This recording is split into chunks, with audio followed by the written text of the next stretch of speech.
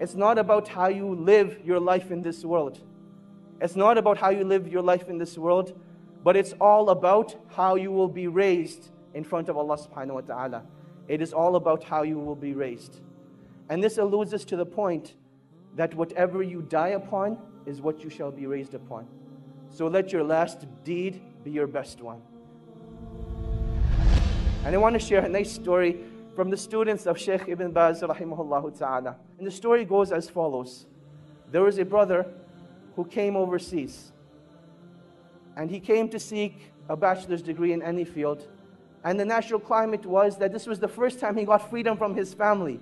In his society, people are very religious, very practicing. He couldn't have the fun that he wanted to have. So he comes to a place like England. He's in a free mixing university. In a society where no girl looks at you. In fact, there are no girls in your class. Now all of a sudden they're sitting next to you. And you can actually find an excuse to talk to them. Hey, can I borrow a pen? Hey, can I borrow some paper? And conversation becomes very easy. And now that you have a foreign accent, oh my God, you're a fitna for them. And this was the reality that he went through. That he came from a foreign land, and this attraction hit him right away. The initial stages were that he'd just go out for lunch, he'd just go out for meetings, and that is how life continued. He never actually committed zina. One day though, he went to a party, and he committed zina. Out of, pure emotion, he committed zina. And when he was done, he just lay there thinking, I have just ruined myself. And he didn't know what to do. He didn't know where to go.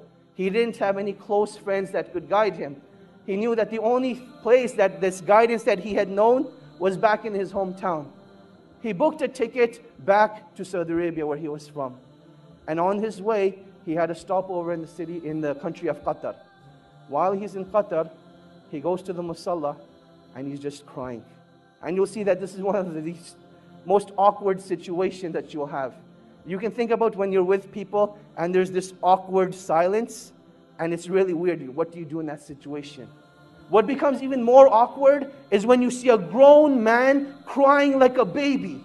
He's crying like a baby. What do you do in that situation? One of the students of Shaykh Ibn Baz rahimahullah, he saw this man. And he goes up to this man and says, oh man, why are you crying? What's wrong?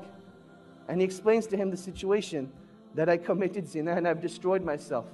And the only way I can get rid of this pain is if I go back and have the hudud implemented on me. This is the only way I will be purified. The student calms the man down and he says, look, don't do anything rash. Let's go back to Riyadh together and we'll deal with the situation.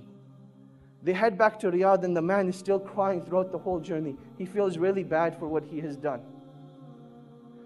The student says, look, we've arrived in Riyadh. Go spend the night at home. I will call you in the morning. Just make sure you don't do anything. Don't do anything. Just wait till I call you. The next morning, the student calls Shaykh bin Baz and he asks Shaykh bin Baz, rahimahullah, ya Shaykh, this is what happened. I met this man, he committed zina, and he feels that the only way he can be purified is if he has the hudud implemented on him. Shaykh bin Baz says, tell this man not to turn himself in, but rather the sin has been hidden from the people, continue to hide it. Rather, seek forgiveness from Allah subhanahu wa ta'ala and turn yourself to the Quran. Let Allah subhanahu wa ta'ala be your guide. So this is what the Shaykh says to the student. The student calls this man up. Let's give him a name now. His name was Ahmed. He tells Ahmed, look, the Shaykh says, don't turn yourself in. Death is the easy way out. This pain and suffering will not be taken away from that act. And Allah subhanahu wa ta'ala does not want this from you. But rather Allah subhanahu wa ta'ala wants you to rectify your ways, turn back to Allah subhanahu wa ta'ala, and that is when that pain and suffering will be taken away. That is what Ahmed decides to do. A couple of days go by, he starts reading the Quran, he starts praying in the masjid, and he says that I never missed a single salah in the masjid since that event took place. This continues for about 2 weeks. Now this student, he disappeared from the life of Ahmed. There was no contact between him. And then one day, he notices that he has a missed call from Ahmed. He says, later on, I'll give him a call. Another couple of days go by, and Ahmed's house is calling now. His home number is showing up on the Shaykh's phone 5-6 times. The student calls the house back, And he says, Assalamu alaikum, how are you guys doing? What's going on? And they say, we need to speak to you. Ahmed needs your help. And he says, definitely, I'll come over and see you tonight after Isha. He prays Isha, heads over to the house. And he sees that something just isn't right. That you can walk into a place, no one will say anything, but you can see it from their faces. You can see it from their sights, that something just isn't right. He goes to the father and he says, Assalamu alaikum. He says, Wa alaikum assalam. He says, I don't even know what to say to you, but I want to thank you from the bottom of my heart. Because I know if it hadn't been for you, this wouldn't have happened. And the student's thinking, what did I do? So he says, well, what happened? What are you talking about? And he says, let me show you. He says, Ahmed went and prayed Salatul Isha tonight. And he came back and he came to pray his sunnahs. And he was in his room for a really, really long time. And we went to seek him out. We didn't know what had happened to him. But I want to show you. He took the student to Ahmed's room. And there Ahmed was in sajda. And Allah subhanahu wa ta'ala took his life away at that time. And that is how he passed away. This is the story of an individual, not who was righteous, but this man committed Zina, one of the biggest sins in Islam. And this is how Allah subhanahu wa ta'ala took his life away. And inshallah, when he's resurrected, that's the deed he's going to be resurrected on, making sajda to Allah subhanahu wa ta'ala. And that is why when it comes to pain and suffering only becomes negative if it creates a barrier between you and Allah subhanahu wa ta'ala.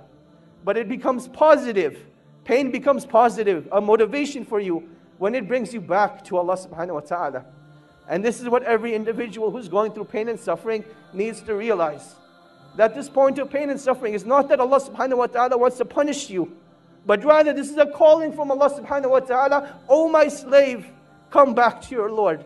Oh my slave, this is a reminder for you that I want to bring you back to me. And this is one of the wisdoms of trials and tribulations. That while we call each other on the phone, while we text message each other, the calling of Allah subhanahu wa ta'ala comes through trials and tribulations. And you can react one of two ways. Either you can deal with the pain at that moment and decide to get closer to Allah subhanahu wa ta'ala. Or you can decide to just restrict that pain to yourself, not do anything about it, and then you'll see what it does to your deen.